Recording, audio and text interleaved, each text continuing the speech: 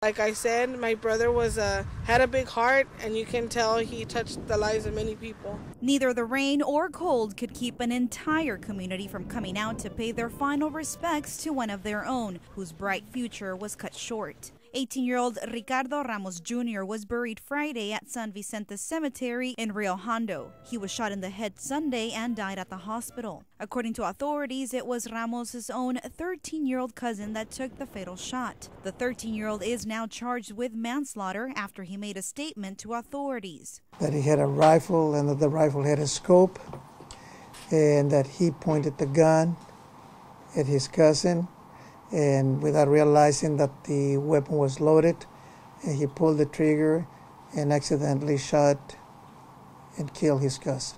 Felicia Garduno, Ramos' older sister, says the latest developments have multiplied the family's grief. Nonetheless, she says the family is not blaming the 13-year-old and is sticking together. I'm not upset or anything like that. Only God knows why he does things.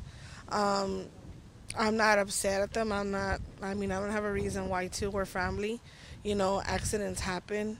And I don't have anything against, anybody from my family or anything. About 30 people showed up on horseback to pay tribute to Ramos' passion for roping. Rio Hondo Mayor Alonso Garza was also in attendance. He says Ramos' death has impacted the entire community and has been a painful reminder that the power of guns should not be underestimated. Especially in the rural areas, even if it's a BB gun, I think there has to be some kind of training, some kind of education, and it's a weapon.